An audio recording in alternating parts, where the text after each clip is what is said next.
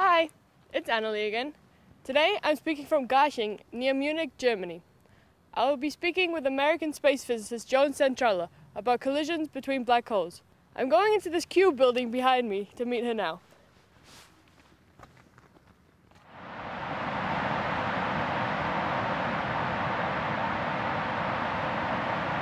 Hi Joan. Hi Annalie, it's good to see you. See you too. So do you use computers like this? Yes, we do. We use a computer very similar to this. Ours is in a NASA facility out at Ames Research Center in California. Okay. But let's take a look at this one. Okay. So how would one of these relate to my laptop? Well, each one of these slots contains a very high performance processor like you might find in a high-end laptop. Okay. But these processors are all connected together because they're all working on the same problem at the same time. Okay. And the way they do that is by connecting them with these cables. If lots of wires in here that make all of these processors so that they can work together. Right.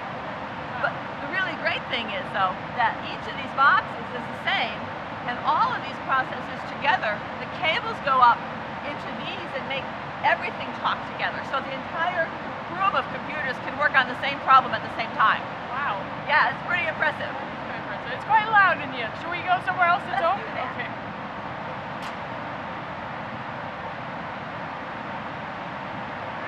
So you're the director of NASA's Gravitational Astrophysics Laboratory. What exactly does that entail? Well, a Gravitational Astrophysics Laboratory is quite a mouthful of words. Yeah, definitely. So let me see if I can break that apart for you. Okay. So the Gravitational Astrophysics part means that we're looking at the parts of astrophysics that have to do with the gravitational force being the dominant force. And so that has to do with black holes and their interactions, and in particular the gravitational waves that they emit. Okay. And the laboratory piece means that there's an experimental component. Now we have two kinds of experiments that we do. We have the simulation experiments where we do the simulations of the black holes and experiment with them on a computer. But we also have an experiment that we're building called the LISA, the Laser Interferometric Space Antenna. And what exactly is that going to do in space?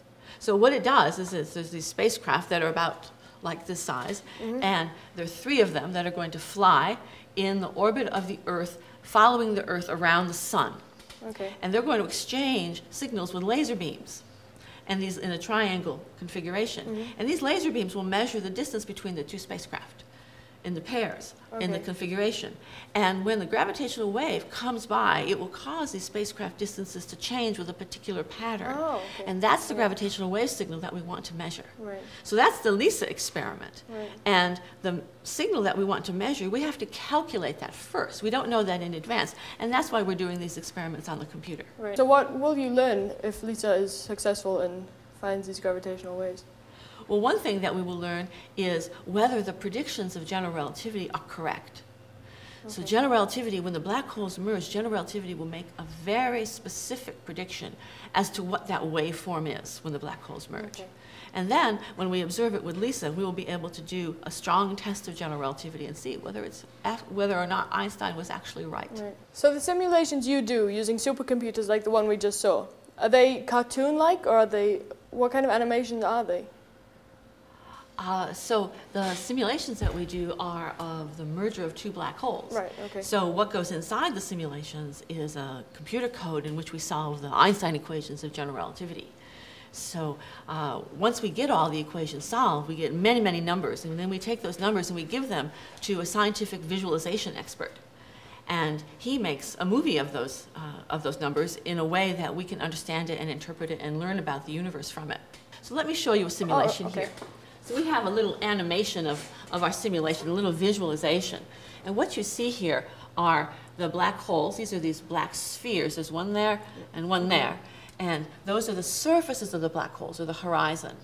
And you probably know that the horizon is the surface where nothing can get out, not even light.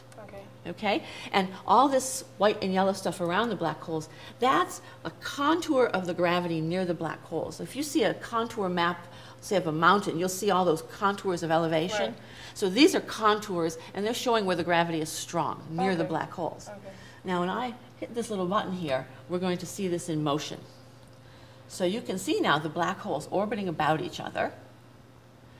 and the visualization is going to zoom out, and we can see the black holes down in the center, and outside, these red curtain-like objects, those are actually the gravitational waves coming out from the black hole system. So you can imagine Lisa out here in space and these gravitational waves passing by the detector. And now we're zooming down into the center, and you can see that final black hole. That final black hole is rotating. And it's rotating at 70% of the maximum possible rotation. Okay. Black holes are actually quite simple to understand. If you know the spin or the mass of the black hole, you pretty much know everything about it. Is that really true? Yes, that's true. Yes, it is. And that's why I told you at the end that the black hole is spinning at 75% of its maximum, and its mass is almost 2 times the mass of the individual black holes. About 4% of the total mass is actually emitted as gravitational waves. And the amazing thing about the mergers is that 4%, if I were to convert that into energy, E equals mc squared, if I convert that 4% of the mass into energy, then the energy coming out of that black hole merger is actually more than all the energy in all the stars in the observable universe. And the amazing thing about the mergers is that 4%, if I were to convert that into energy, E equals mc squared, if I convert that 4% of the mass into energy, then the energy coming out of that black hole merger is actually more than all the energy in all the stars in the observable universe. So how did you get into using supercomputers and simulations? Well, when I was a student, I really wanted to study relativity. I thought that it was fascinating. When I got to graduate school, I discovered that the kinds of problems I wanted to solve were too difficult to solve using pencil and paper. And they could only be solved on the computer. And so, somewhat reluctantly, to be true, I actually learned how to use the computer so that I could solve the problems I was interested in. Right, wow. Were you always interested in science and physics? I think I discovered astrophysics when I was a teenager, during the 60s, when NASA was engaged in this space race, and there was a lot of information out there about space, and that's how I learned about astrophysics. So are there very many women in this field? Well, actually, there are not too many women in this field, unfortunately. Yeah. When I was younger, in fact, everybody told me, this stuff is for boys and this is not for girls, and I found that very distressing because I thought this was just fascinating, and I didn't think it was fair to let the boys have all the fun, so I didn't listen to them, and I persisted anyway. And today, fortunately, there are more women joining us all the time, so we're just getting better. That's great. Well, it's been great talking to you today. Thank you very much for taking your time. It's nice to talk to you too, Annalie.